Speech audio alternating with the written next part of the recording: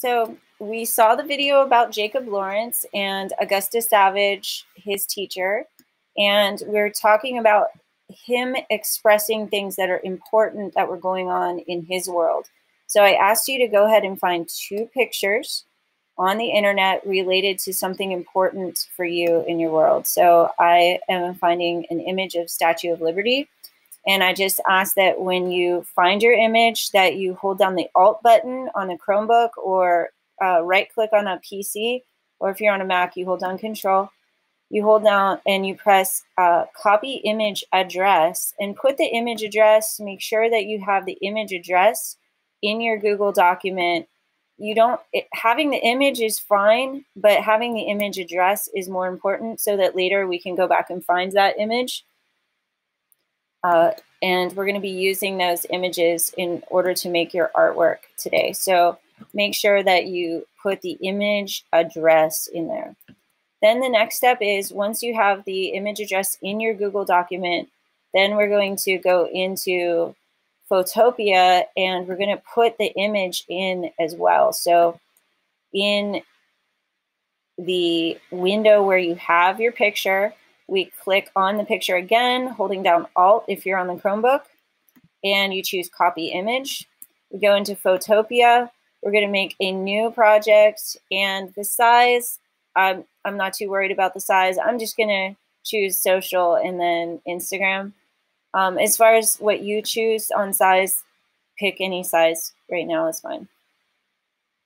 The project is Art in the Style of Jacob Lawrence. So we put Jacob Lawrence, and then put style, and then your initials.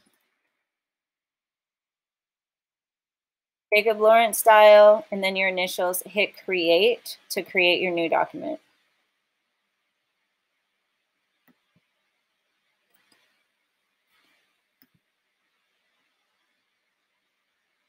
Once you're in there, then we're going to go ahead and paste your image in. So Control V is one way of pasting an image in.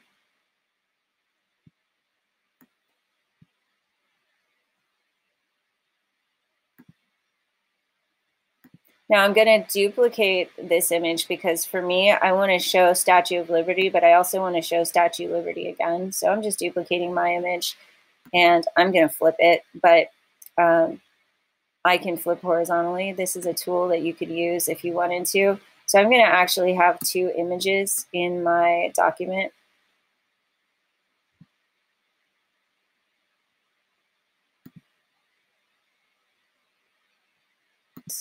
Is you go back to your Google document and then you can click on the link of the image that you had found earlier. When you click on it, then you go ahead and copy it and paste it into Photopea. So mine was an image of bees dying. Oops, I accidentally closed it. So I go and see, this is another reason why it's great to have the link right there in your Google document, because even if you lose it, it's right there. So I'm going to copy that. And again, to copy an image, you can hold down the button that is called Alt on your keyboard if you're on a Chromebook. And if you're on a Mac, it's Control, and if you're on a PC, it's right click. And you copy the image and you paste it. Control V to paste, pops in there. Right, next step would be to edit your image so that you see what you want to see. So this is really based on what kind of image you have. But if you have a whole lot of one color in a picture, this tool is really handy, called the Magic Wand. And when you choose the Magic Wand tool, you can select all of a certain color. You hold down Shift and you kind of click in the area of the color that you want to select, and you'll see these dotted lines show up. And so you just go ahead and we want to make these images look like they belong together. So I'm going to get rid of the backgrounds of this little bee here. Once you have something selected, you press the Add Raster Mask. Add Raster Mask. And anything that's black will disappear and anything that's white will appear. So if you want to fade stuff together, you can use your paintbrush on the mask. Anywhere you paint black, the picture's gonna disappear. So you can see I'm like erasing kind of. You can make your brush bigger right here. You can also make your brush fuzzy, so it has kind of like a faded edge. So you can see I have a really big brush right now. And sometimes you don't want to have a big brush. You can use your bracket tool to make your brush smaller. That's a fast way. Bracket on the keyboard looks like a parentheses, but it's like straight. It's a straight parentheses. And you can go in and you can kind of like erase stuff that you don't want to see using the mask tool. All right, so go ahead and clean up stuff that you don't want to see.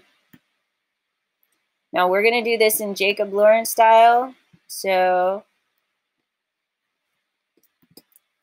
we're going to simplify the colors. So to simplify the colors, you click on a layer. So pay attention carefully to this part. You click on a layer. So I've got my B layer, and then I go filter, filter gallery, filter, filter gallery. And then in there, there's something that says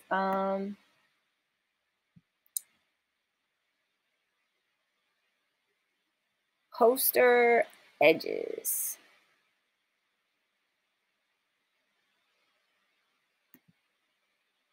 And you can kind of see that it simplified the colors a little bit. And if I can lower the edge intensity, it's here. See how it changes? It simplifies the colors. It has fewer colors if I drag it this way. More colors when I drag it that way. We're going to simplify the colors. I have one here, edge intensity down, edge thickness. Now, if you bring it way up, you're going to see this kind of like, I don't know, outlines sort of. If you bring it all the way down, I guess you see a little less of that. Is it okay? That simplifies the colors a little bit. You do that with both of your images. So you're going to simplify the colors in your images by going filter, filter gallery, and we hit paint daubs, and I'm sorry, poster edges. I said paint daubs. I meant to say poster edges. And adjust it so that it looks right to you.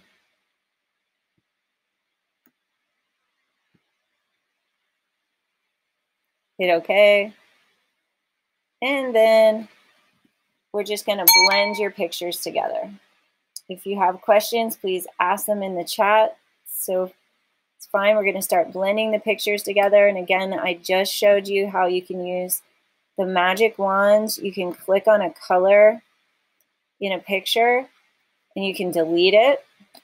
Or you can, instead of deleting it, if you click on a color, you can mask it out by pressing the mask button right here. Everywhere that's black will be invisible. Everywhere that's white will be visible. And sometimes you want to reverse it. So I press Control I to reverse the black and white sometimes. But here I have two images of Statue of Liberty in here. And now I'm going to go to the B and I'm going to get rid of his background. So I'm again using the magic wands. I click on the color that I want to get rid of. And I hit the mask button and I press Control I. And I can click on whatever colors and I can paint black on them by pressing Alt and Delete as well.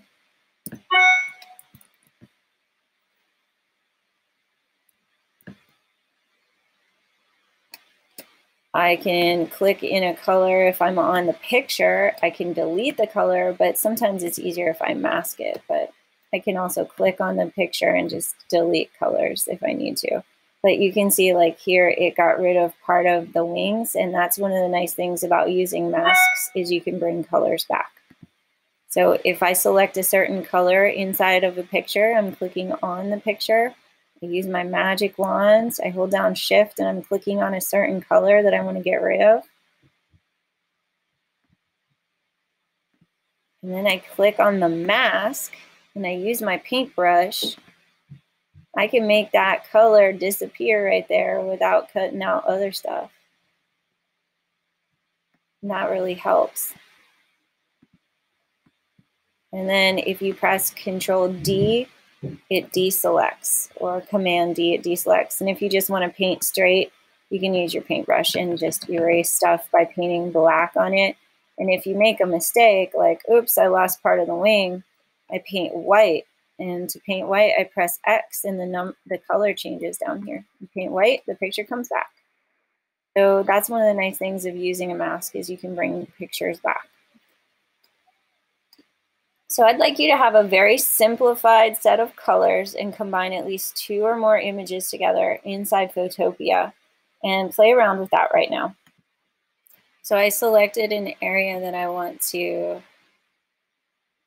get rid of. So I go to the mask part of the picture and I use my paintbrush and I just go in and I can get rid of that. So remember, you can edit your images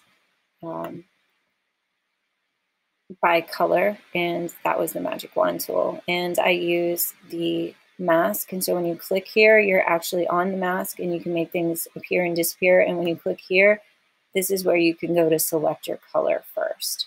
So like I see there's a little bit of blue there, so I can go to my magic wand, I can click on that color up here on this part of the picture, but then when I want to get rid of it, I click on the mask and I use that paintbrush, and anywhere I paint black, it's going to disappear. So then I can see through what's underneath it. So if I wanted to have this green background to show up from this other picture that's underneath, I can resize it. And remember to resize, you make sure you have your transform controls on. And when you're resizing, make sure you have the right thing selected. So right there, I had that little teeny tiny part of the torch selected. So I had to press Control D to deselect it. So if you see dotted lines somewhere and you want to unselect them, it's Control D. And then to resize, you can just drag things from the corner. And if you hold down Shift, it'll retain its proportions. So it won't like make it get too narrow or too broad if you hold down Shift. So that's helpful whenever you hold down Shift to not distort your pictures too much.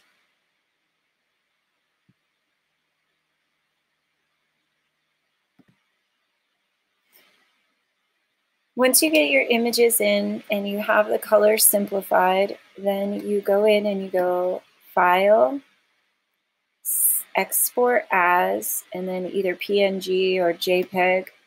And once you do that, you hit Save. And if you're on a Chromebook, it's likely saving in your Google Drive, or on another computer, it might be saving in your desktop or your Documents folder.